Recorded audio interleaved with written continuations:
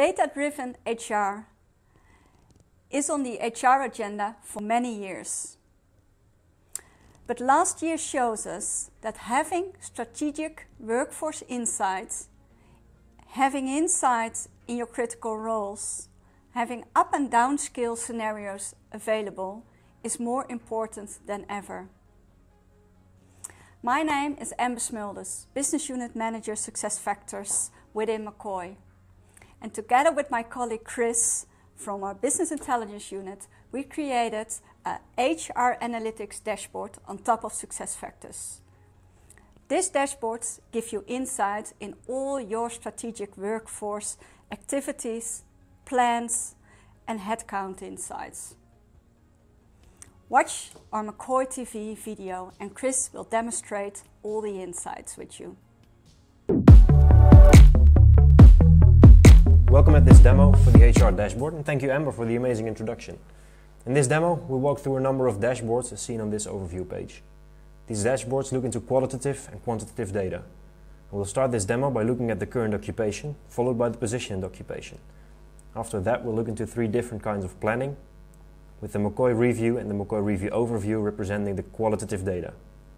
The recruitment, departures and transfers will be following right after that. So let's begin the demo. This is the first page. It shows the current occupation in an organization. The layout of the pages will become a recurring theme, with the logo and the title at the top. On the left side, the filters and the KPIs, and on the middle and the right side, the content. This dashboard, current occupation, shows the current occupation in FTE and in employees. It's shown for each department, each team, and per age interval.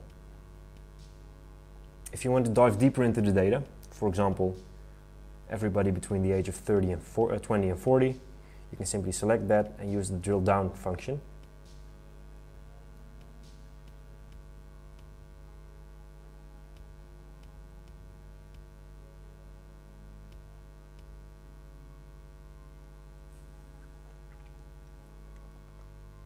As you can see, the data on this dashboard is quite expansive, so let's filter on department Supply Chain Management.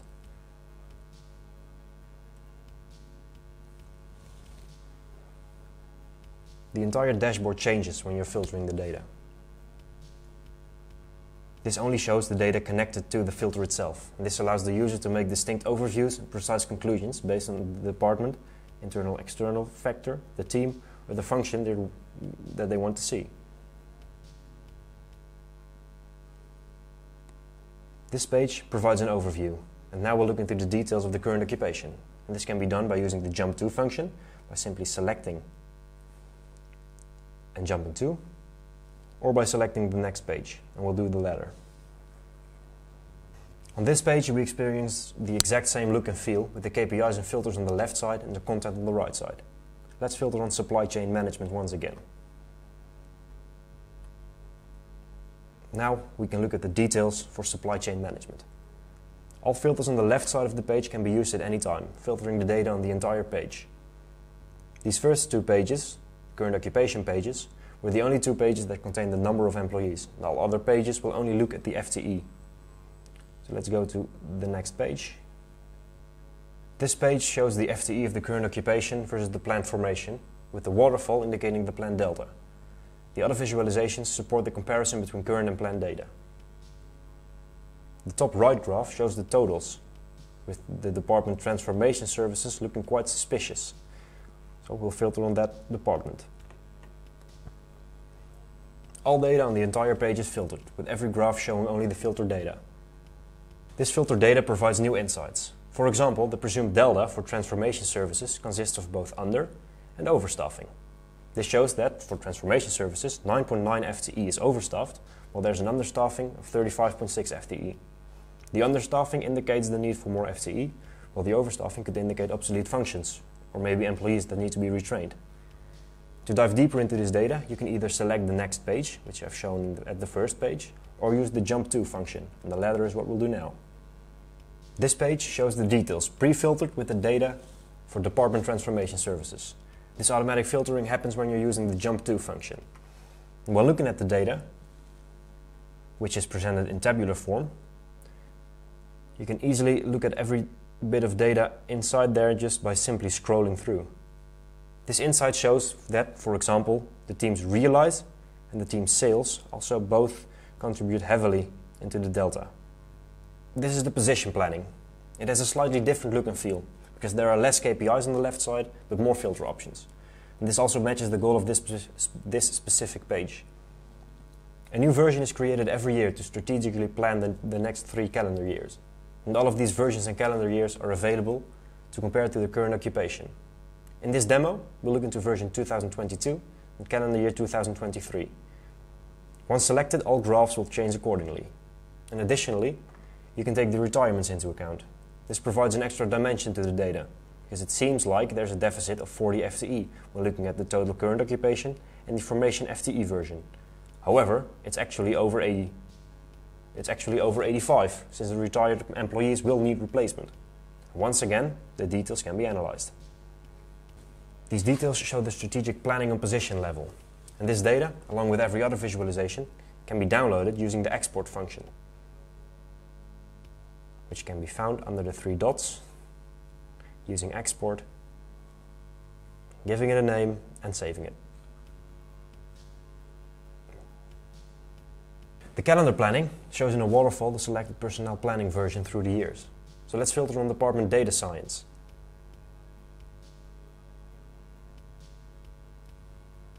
Now you can see the difference through the years with the details below it just for the Department Data Science.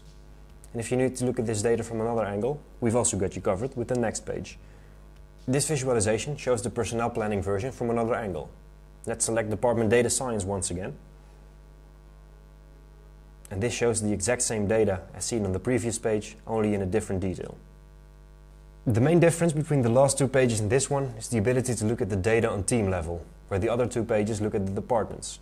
So let's once again select Department Data Science. And now we can, for example, see the progression for Team Data Science Luik. It starts at 14.9, goes to 16.8 and then to 18.8. With the version planning, you can compare different versions for a specific calendar year with each other. For this example, we'll use calendar year 2023. And in this visualization, you can see there's a version from 2021 and one from 2022. Also, the waterfall shows a delta of 31.1. For this example, let's dive deeper into Department Managed Services.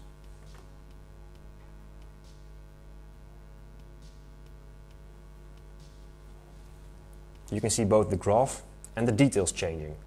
The main goal of this graph is to gain insight into the stability of your workforce planning over the years, but there are many other insights possible. We've now seen a number of quantity-related dashboards, so now it's time for the quality-related dashboards. What pops onto your screen is a classic 9-grid overview for all employees, categorized by potential and performance. The filters on the left side of the page allow you to look at the specific calendar year or department. And in our demo, we only have calendar year 2021. Let's filter on Department Transformation Services.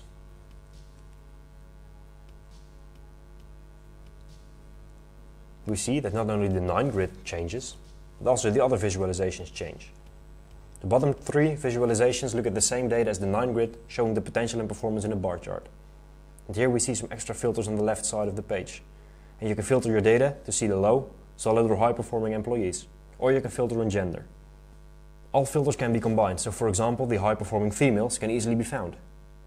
Other visualizations based on the same data can be found on the next page.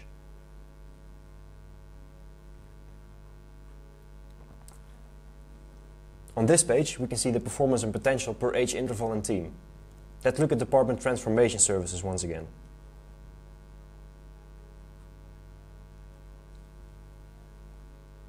As you can see, all data changes accordingly. A little lower on this page, we have an amazing feature called the graph switch. This feature allows you to look at the data from different perspectives.